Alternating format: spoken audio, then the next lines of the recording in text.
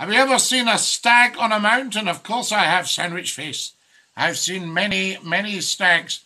I once was taken by an army major and his son on a deer stalk. And we walked and walked and walked and walked and walked. This was my first deer stalk. And I decided to blow my nose as we were walking on the moor, on the hill. So I gave it a... And this was the Major's face. Are you watching?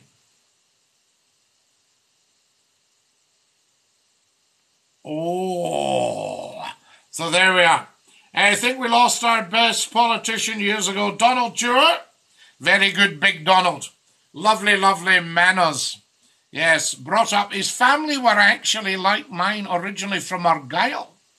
There you are. And I think Donald's father was a doctor. He had one of these big houses out in the West End. And I think Donald's father was a doctor, but he was a very, very nice man, Donald Dewar, and very, very much the gentleman. Glasgow Academy. And remember Labour Cowcaddens, which is where Scottish television was. And when Donald came into a recording studio, a television or radio studio, they would say to him, "Good morning, Mr. Dewar, good morning." And he would go, "Good morning indeed." That was Donald for you. Great guy. A walk with nature. Hope you're taking it easy, says you Rouser.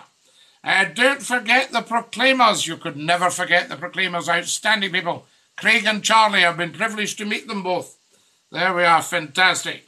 Can you sing us Auld Lang Syne? I certainly can.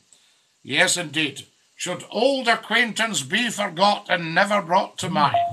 Should old acquaintance be forgot for Auld Lang Syne? That's it. There you go. Wonderful. And we'll be singing it.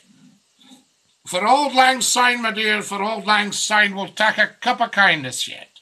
For Auld Lang Syne. Auld Lang Syne, where does that come from? Well, it's really an old, long song. There we are. You see? An old, long song, and Auld Lang Syne. Yes? So in other words, forever, for good. There we are.